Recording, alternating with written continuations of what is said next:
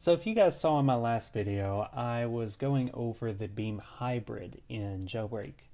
While I did unlock it and went over it and just test drive it around, I never really compared it to anything. So up here I've got 5 vehicles that we will be comparing the car to. So we've got the Tesla Roadster, the DeLorean, the Jeep, the Lamborghini, the Chiron, and then the Beam.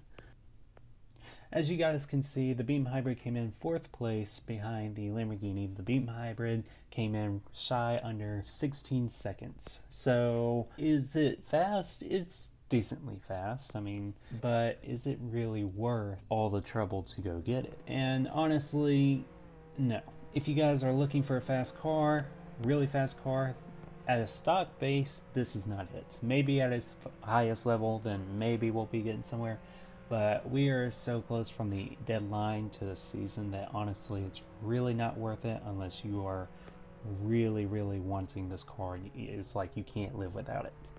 So, or if you're like a car collector on Jailbreak.